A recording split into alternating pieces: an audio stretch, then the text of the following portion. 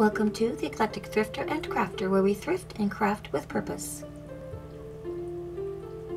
It's Tea Tuesday.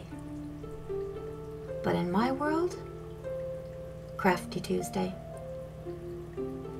Today, my tea is Twining's Lady Grey.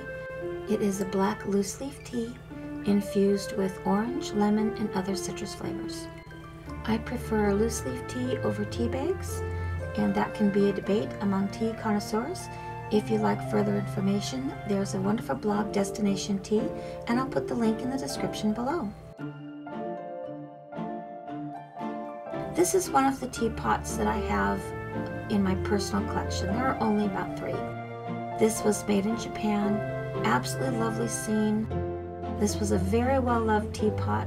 I do not know the age of it, but you can see that it was well loved and well used. Hello! Today we're going to finish a project I actually started this summer.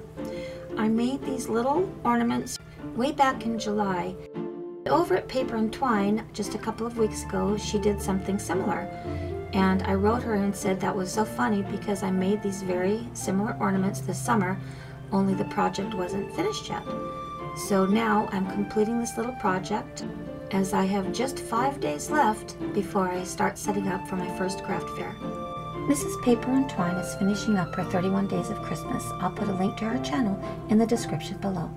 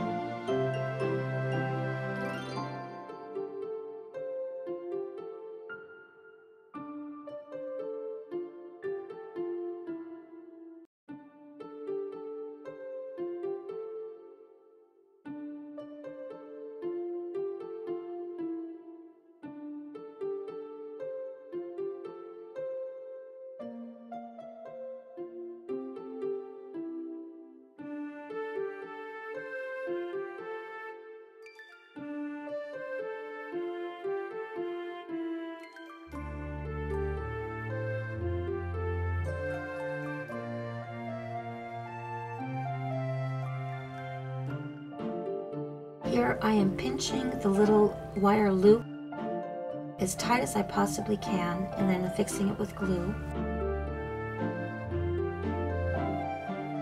because in just a moment I'm going to be threading it through the bead, which will be the head.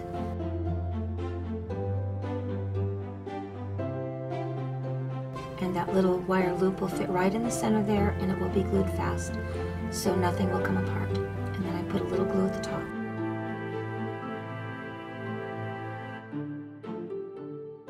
Just work it down.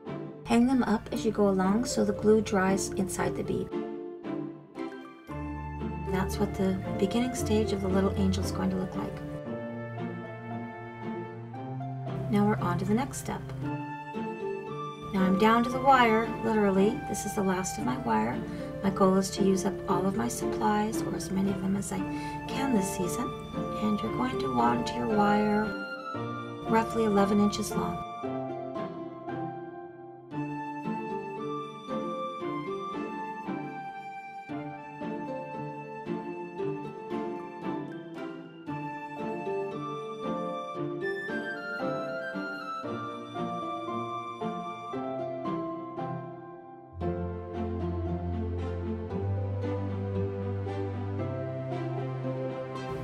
pinch this as tight as you can get it.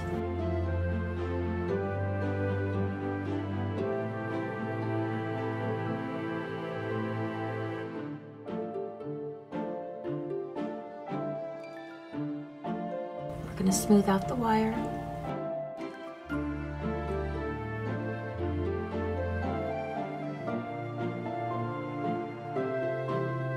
And you have to make a few adjustments. That's okay.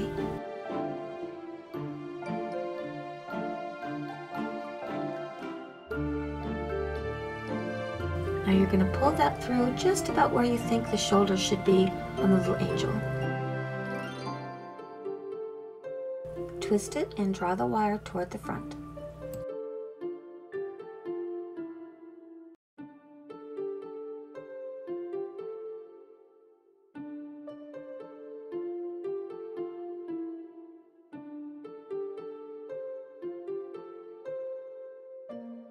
Draw the wings back, and the back will become your front once again. Twist the little wings.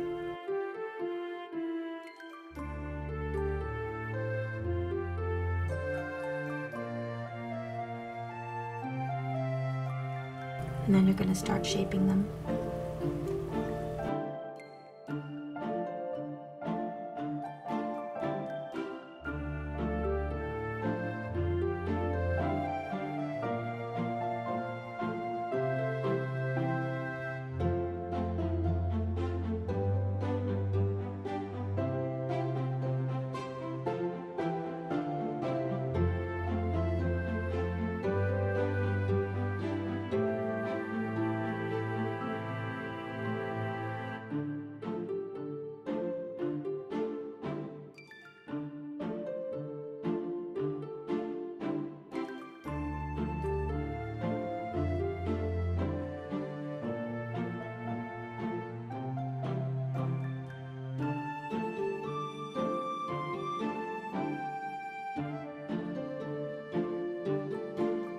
And there we have our little angel.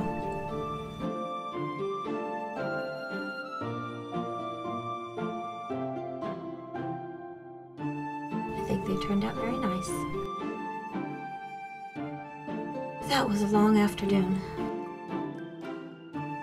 Now I'm going to take my little bags. I purchased these 100 at a time for about $1.97, and I'm going to make that money go as far as I can, thanks to my bag sealer. Now, one of the reasons I'm bagging these little angels is because people have a habit at the craft fairs of twisting things and breaking things. That will prevent that from happening, and it will also prevent these little angels from becoming tangled.